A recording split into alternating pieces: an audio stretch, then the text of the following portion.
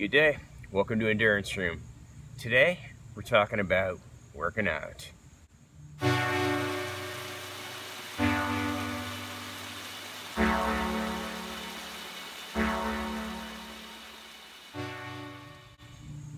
So I thought we could take this time to go over staying healthy, staying fit, being able to use your body so you can go out in the woods and do the things you enjoy.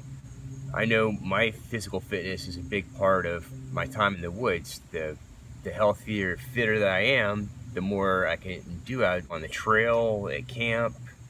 Bushcraft can be quite physically strenuous, and the fitter you are, the more you're going to be able to do, the more you're going to be able to accomplish.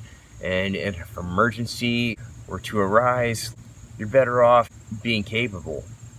In saying that, I'd like to give you a bit of perspective on physical training. You don't have to go to the gym and grind it out 5 days a week to stay in shape. Training can be really relaxed and fun, and it doesn't have to be a workout. Make it more of just something you practice rather than something that you gotta grind out for 30 minutes, an hour a day.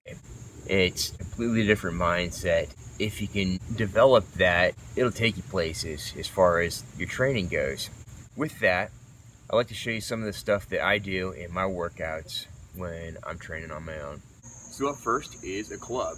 You could use a hammer, stick, you could use a broom, doesn't matter. The idea is to get a weight out on the end of a handle, so you got a little bit of leverage working against you to give you resistance. This is something I make with an axe and a file, and it's probably about 10 pounds or so. It's not real heavy. Even a club of 1 pound, 2 pounds would be great for somebody to work their shoulder. I just kind of flowed through some different movements that challenge different body parts, different areas more intensely than other areas. And I'd work one till, I was just kind of approaching my threshold, my limits where I didn't want to push it too far. And then I would change the exercise up and give my body something different to work with that would challenge it in a different way, but yet let me keep on working and keep training. So next I'm going to move on to some body weight exercises, stuff that anybody can do anywhere. I'll show you a couple different variations so you can see how to progress them at different levels. The first is just a basic push-up. You can get a lot of work done with good old push-ups. They've been around forever, and there's a bajillion ways to do them. But one of the key points to keep in mind when you're doing your push-up is pulling your arms into your core. Rather than push with your elbows out far in line with your shoulders, that's going to put a lot of stress on places that you don't want. So to get the most out of your push-ups, you want to pull with your elbows along your sides and actively engage both your back and your chest muscles, as well as your arms. You want to feel the ground with your hands.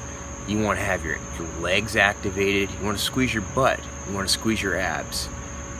You want to breathe down into your belly and use that pressure from the breathing to help support your back. That'll support from the inside, much in the same way that a car tire is supported from the air pressure. You wouldn't want to drive down the road with a flat tire. Something's going to break. And the same thing with your body. You want to support it with the breath. It's one of the biggest secrets of strength training out there, and nobody seems to be aware of it, like very few. And a lot of people could be saved a lot of pain and grief and experience a lot more benefits and results in the gym just by improving their breathing. The next exercise we like to look at is the good old squat. You want to keep your body upright. You want to stack your spine in a column. Think of your hips as a table that you're pulling down to the ground. If you pull your elbows up and squeeze your fists, you can engage your whole musculature. And this is the same that you would do with a weight, whether it's a kettlebell or a barbell or a dumbbell. It's the same thing. And learning these principles with just bodyweight exercises is key in keeping yourself safe and progressing your exercises in a natural, beneficial manner.